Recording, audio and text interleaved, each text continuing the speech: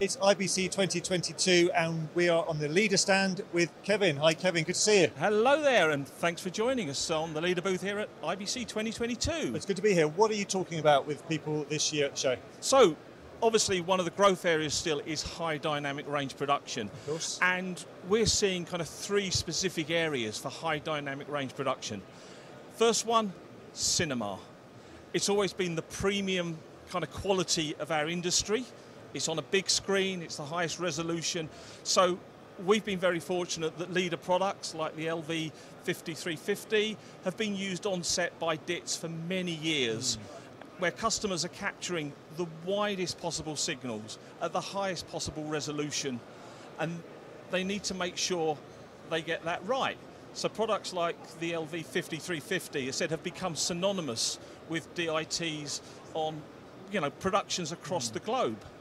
And that tool set is then moving into post-production because the tools they're using on set are the same tools that are being used in post-production. Okay. So what you see on set is what the colorist is going to see in the grading suite in post-production. The next challenge we have now is OTT providers. They basically are following the same high-end on-set production for cinema, but the post-production time is shrunk considerably. Right. So instead of being 6, 9, 12 months, it could be 2, 3 or 4 weeks. Right. So this now makes it critical that we get this right first time. We don't have time to do technical fixes, makeups, correct issues. These programs hit post-production. They have to look as the colorist, as the workflow management agreed, get it graded, because there's a huge effort going to go into advertise when that program drops, and it can't be delayed. So fortunately, a leader, we're very fortunate that the DIT community are using these on set, post-production are using these, and it's bringing that continuity.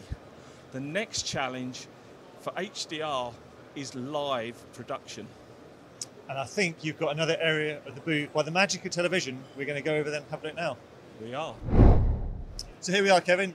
There's a lot going on over here. Tell us what we're seeing. There is. Well, the big challenge we're seeing, all of our customers, HDR, sport, live sport, it brings it to life. It makes it look and feel like you're at the venue with, obviously, lots of the enhanced audio services that are now available. But the challenge we have is, yes, HDR looks stunning, but the majority of the consumers are still watching it in standard dynamic range. Okay. And that's the concern. How do we produce stunning HDR images without compromising the standard dynamic range output? Right, okay. Because we're doing this as a single pass. And what we're showing here is a suite of tools, not just from Leader, but how the Leader tool is integral to making sure all of that picture quality is correct. So on our 5600 waveform monitor and 7600 rasterizer in HD, we can display multiple HDR transfer characteristics. Okay. And that's vital because in these live sporting environments, you're going to have all of these at play. So if we take a typical workflow that most people deploy, acquisition will be based upon Sony S-Log3. So that's the first transfer characteristic. You're then going to have to create your standard dynamic range output. So there's number 2. Yep. S-Log3 is not a broadcast characteristic. So if you're broadcasting HDR, it's going to be either HLG or PQ, which is the fourth. Yep.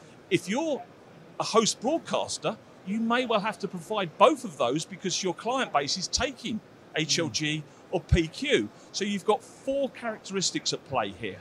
So you need to have a tool that can monitor, and with the Leader waveform monitors we can display here, picture and waveform, so that that HDR supervisor can adjust and he knows what effect his adjustment is having on all of those outputs. Gotcha, okay. In the past, you'd just be looking at the SDR and you're hoping that the LUTs and everything downstream are not taking you wrong. Right, okay. So that's what we're showing here, and the waveform monitors allow you to do this. And the demonstration we have here is in conjunction with Chromorama and our Orion Convert product, which is now being productized by Arja with a color box. Yeah. So this is not a LUT box. Let's get this clear. This is a 32-bit floating point algorithm that is creating the images. And if I step back just a touch here, what you can see is this is the HDR originated content. Okay. Through that box is the standard dynamic range. So your 709, 100 nits. Yep. And then it's brought back from that to HDR. This is what's known as HDR round tripping. Okay. And this is what's been breaking our industry when it comes to this, because there are a number of products today that we use that don't have HDR capability. So we have to drop it down to standard dynamic range, Yes. carry out the process, and then put it back into the program stream as Right. HDR. And here on the Leader booth, if you're at the show, I reckon come and have a look at this. It's stunning, isn't Spot it? the. It's, Can you yeah. spot the difference? You can't. And obviously these are pictures, but as vision engineers, we're looking at this. Yes. So here is the HDR originated. There's the SDR conversion of it, and there it is returned back to HDR. Wow. And those two, we've had several vision engineers looking at that going, do you know what? I can't tell the difference. So here we are in real time making simultaneous HDR and SDR production possible with Leader's waveform monitors. Amazing.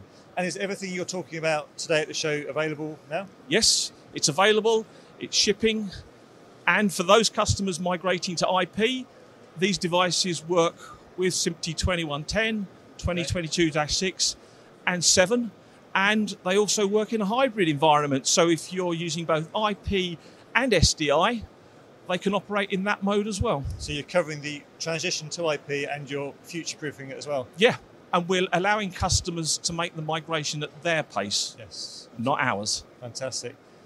Kevin, people can come and see these amazing demonstrations in Hall 10 if they're at IBC. If they're not in Amsterdam, where can they find out more information? If they're not in Amsterdam, if you can contact us through the Leader website, so www.leader.co.jp/en, because that's the English version. Okay. If you forget that, you'll go to the Japanese page. My contact details are available there as well. Fantastic. If they want a demonstration of these products, please reach out to us. We're more than happy to come out, install them, configure them for their requirements, and let's make some great television. You really do need to see it firsthand to appreciate what you're actually doing, don't you, sometimes? Yeah, this is making it real. Yeah. You know, this is now going to bring HDR, to the masses. It's going to make it stand out. For those of us who've been promoting this for long enough, we've said this is the biggest transition in this industry since we went from monochrome to colour. Yep. And I think we're now at the point where we can do this and make fantastic programming. Kevin, thank you very much indeed. Do check out their website, leader.co.jp/en. And for everything else we're doing at IBC, check out kitplus.com.